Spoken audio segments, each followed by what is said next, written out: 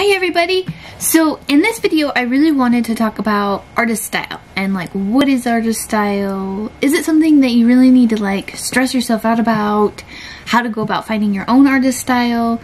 And I'll probably talk about my artist style a little bit too in this video. So I did do a little bit of research with the artist style. I kind of wanted to get like a basic understanding of what people think artist style is, and I know there's a lot of videos about artist style, but I specifically wanted to approach it from a pottery perspective, because I know, a lot of people when they're talking about art and artist style and things like that, they're really talking about painting and drawing and things like that, and not so much pottery. There's some arguments on whether pottery is considered an art or if it's more of a craft, and so I just kind of wanted to approach the subject from being a potter and kind of how I view artist style. And I do think that potters have an artist style. I think anyone who really creates anything, regardless of whether it's actually considered art, has an artist style. So the basic definition for artist style is a manner in which the artist portrays the subject and how the artist expresses their vision.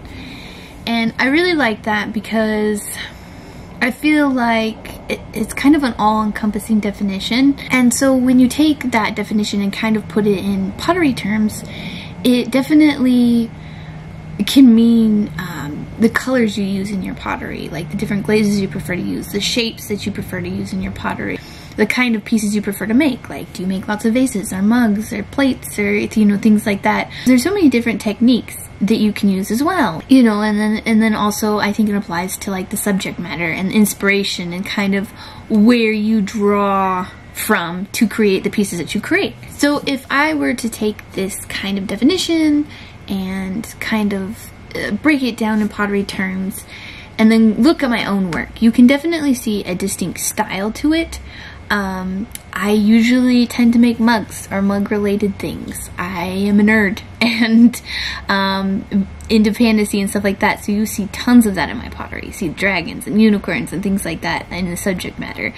I tend to, with colors, I tend to stay away from yellow and orange. I don't really use those very often. And I mostly use like cool colors, like blues and purples and I don't use, the bright warm colors as much.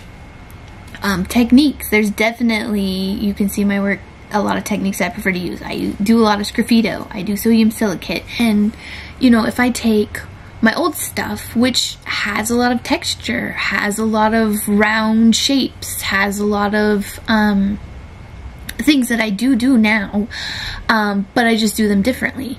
So there are things that you're going to naturally be drawn to, and I think will kind of be part of your artist style most often, but that's not to say that it doesn't change, because although I really have always loved having texture in my pottery, I did it different ways. And I used a lot of wax in the beginning because I thought that was one of the only ways you could do texture, but then I found sodium silicate and I found all these things, and then I discovered that I enjoyed using those techniques, the sgraffito, the carving, and that was really what was fun and what I enjoyed most about the pottery compared to using the wax. And it's funny too, because I used to use it so much that I revisited it, and a couple months ago tried to do Mishima, and I realized I just really don't like working with wax. I just don't prefer it. I don't like it, and I guess that would be kind of a way that it has changed over the years, how my artist style has changed. I still do the texture, I'm still drawn to it and create it on my pottery, but it doesn't have as much of like the wax and stuff, and like the way I go about it is different. And then one of the other things I wanted to talk to is about like how do you go about finding your artist style. Like if you just started and you don't have a lot of work, or maybe, a lot of your work is just getting down the techniques and the basics, and so you haven't really had a chance to experiment with, shape and texture and different techniques. You kind of, because you do have to start off, first off, learning the basics, right? And so one of the things that I did was I did go back and look at my older work, and kind of compared and contrasted it to what it is currently. But if you don't have that as much, one of the things that, a lot of artists on YouTube and stuff who are drawers, who are painters and things like that, they say to look at other artists that inspire you and what about their art inspires you. So as far as looking at other artists, I think the key here is to not just directly copy what the other artists are doing. And there was another potter that I follow, I can't remember her name off the top of my head, but I will make sure to put her name here and put her in the link below if you want to check her out, because she does have a lot of awesome tutorials and stuff like that. Mostly does Instagram reels and things like that. But one of the things that she said in her stories at one point was that she does have students that she teaches, and a lot of times the students will come to her and be like, how do, you know, I want to do this, I want to make this exactly like this, I saw artists making it, I love it. And she was talking about how she'll sit the student down and talk about, like, what do you like about that? How could you apply it to what you like making? How can you apply it to what you've already made? You know, and it's more like see the artist's work as an inspiration instead of just directly copying it. A lot of painters and, you know, people who do that kind of art, digital artists, things like that, you know, they'll make Pinterest boards of all the different art they like and the different artists that they prefer, and kind of compare and contrast the, you know, what they like about the artist, why they like the artist, the colors that the artist likes to use, the subject matter that the artist likes to do, and kind of use that as like a starting point for what their creative artistic style is. And there are artists that I like, that I find inspiration from, you know, ones that like to do a lot of texture and things like that, and so I've kind of added that to my work and made it my own.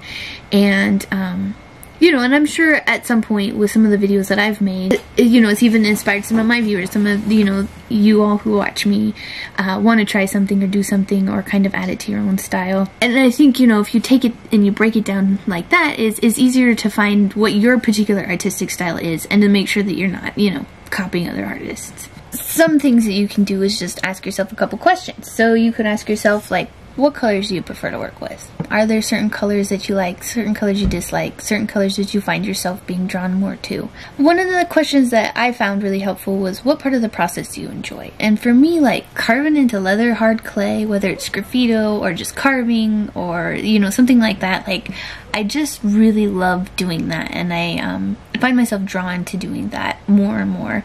And so that definitely has become a big part of my work and my kind of artist style is, you know, doing carving and graffiti work and stuff like that. You know, one of the other questions you can ask yourself is, what kind of subject matter do you like?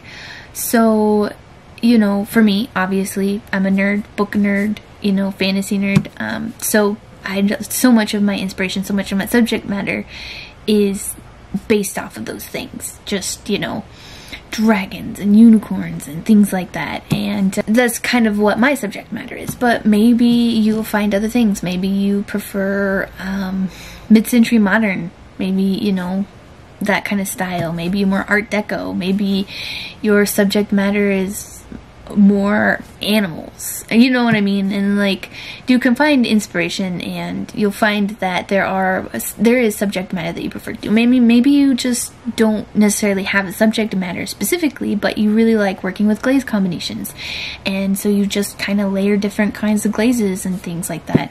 You know, who are your favorite artists, your favorite potters? Why are they your favorite?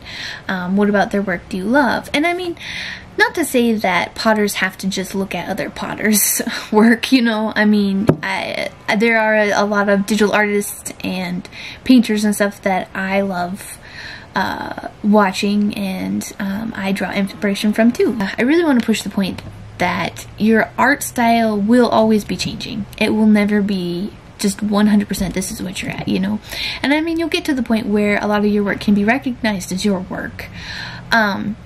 For instance, when I went to Ensika, there was another artist, and we're kind of friends on Instagram, and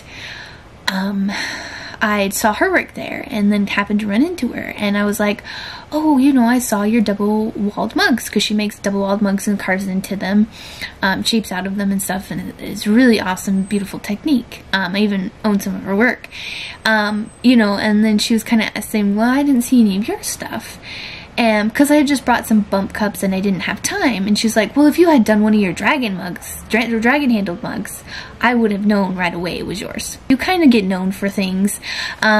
I do want to push the fact that that doesn't mean that you're stuck doing that forever, and that doesn't mean that you're always going to have to worry about just making dragon mugs for the rest of your life, because your artist style will change and will develop, and you'll learn different techniques, you'll learn different preferences, it'll change over time. And then the other thing that I really wanted to mention, mostly this year, recently, being kind of roped into making things because that's what is expected of me, and they know that's what I make, and not that I don't enjoy making those pieces, but I kind of felt stuck lately with being obligated to sell, to make the things that are popular, to make the things that everyone wants me to make the money, you know. And isn't until recently where I've been struggling, and I'm still kind of fighting with it, but I know that, you know, your artist style will change subtly. But it is also something that you can choose to change, you know, and that's kind of where I'm at, where, not to say that I'm not going to keep making the things that I've always made, that I'm known for making, but I just happen to be a person who needs a lot of passion behind what I'm doing, and lately with making the pottery and stuff, it's been a struggle to enjoy making the pieces. Like, there is some parts of the process I do enjoy making and that I do like making, but I feel like there is a piece of it that I want to include, but that I can't figure out how to. And so I am working on, and probably will be working on for a couple of months, figuring out how to kind of pivot a little. And really it's the fact that I do love my pottery and my processes and things I make, but I feel like I do want to have more of the writing and the story aspects to my pieces, and kind of make it more of an immersion, and to be able to use that part of my creativity with my mugs as well. And I've been really frustrated and challenged lately, because I feel like with the selling and stuff like that, it's like I'm just making and making and making, and I haven't had enough time to experiment and kind of think about and process how to do it. So I guess that's something I want, you know, people who are watching this video to keep in mind, is that, you know, you don't have to be stuck doing what you're known for making constantly, and that your artist, just like people's lives change over time, and they change over time, I do think that your artist style will also change over time. And, you know, and I mean, to be honest, you know, sometimes if you make the mug 500 times, you might get a little bored of making that mug, you know. And so yeah, so I just think that, you know, bear that in mind too. Like, even if you're like, this is my artist style, and this is what I'm going to go with, and this is what I'm known for, you know, be aware that you don't necessarily have to be stuck to that, you know.